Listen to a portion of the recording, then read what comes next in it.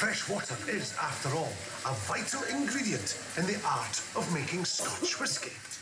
Aqua vita, or in Gaelic, Uiscebea, the water of life. And don't be taking too deep a breath in here, by the way. The liquid is heated in a pot still, and because alcohol boils at a lower temperature, it separates from the water. The vapour rises up the neck and is cooled and condensed back into a liquid by a copper coil immersed in cold water, known as the worm.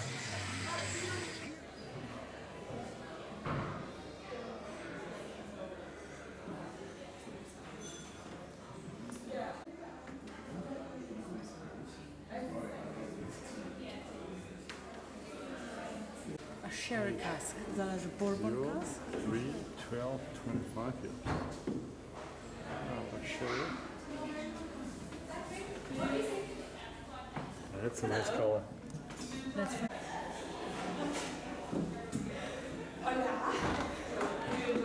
This is evident next. So it's all color and most flavor. You might have noticed that corresponds to the card in front of you. This is a very high-tech piece of equipment that we have here at the Scotch Whisky Experience, known as a scratch and sniff card. So as I take you through the different regions, you'll have your rub and a sniff, and you can get a rough idea of the sort of flavours you expect to find from within that region. It's slightly exaggerated, but it's a fun start to get your whisky noses going. So I'll take you through each region, give you an idea of the lay of the land a little bit, and of course whisky as well. We're going to start with the region we're currently sitting in, which is the lowlands of Scotland, also known as home to the elusive monster. As you've seen already, in the Highlands we have cities, we have lochs, we have monsters. Well, there's also high mountains and low valleys, coastal regions, everything in between. The Whisky Highlands is counted from the north of Glasgow all the way up the mainland to the Orkney Isles and the Western Isles as well, a large area indeed. Would recommend a visit to see perhaps the Glenfinnan Viaduct, which will recognise Harry Potter, or even Macdonald Castle. When you're up there, you'll be rolling through the heather like all great Scottish people do, but be wary of the Highland coos. They are cute, but dangerous.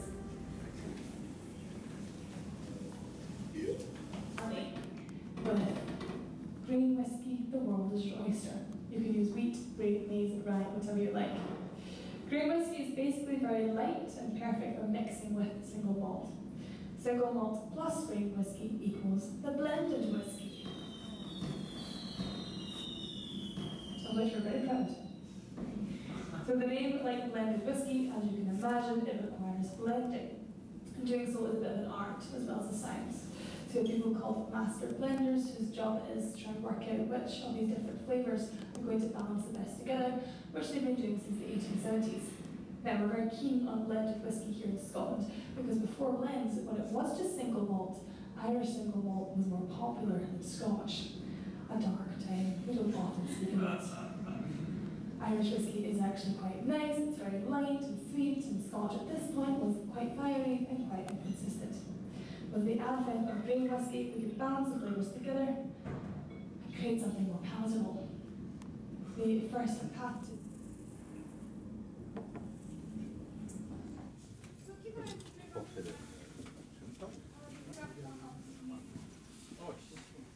This is awesome. Oh la la la la la. Can I move in here? Quelqu'un prend une photo, je suis obligé. Tout le monde, de la table, s'il vous plaît.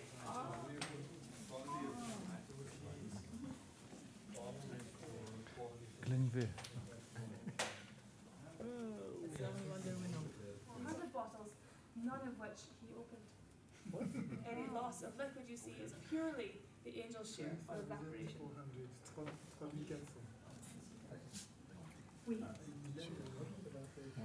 And in October 2006, he decided to sell the collection to Diageo for an unknown sum. We're not Diageo, we're basically borrowing off them. Old whiskey. They just evaporated. Half a bottle left. So drink it while you can. This whiskey is over 100 years old.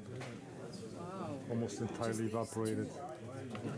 And it's got this brownish color. Just these two. It's really, really old.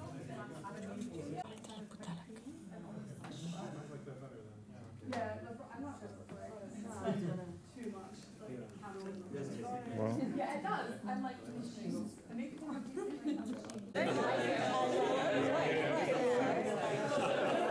this is the most smokiest whiskey I've ever had in my life. It's so smoky, I feel like there's smoke coming out of my ears. It's really, really smoky.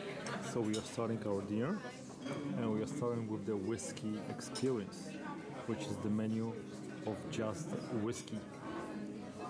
Whatever you want, that's what you choose.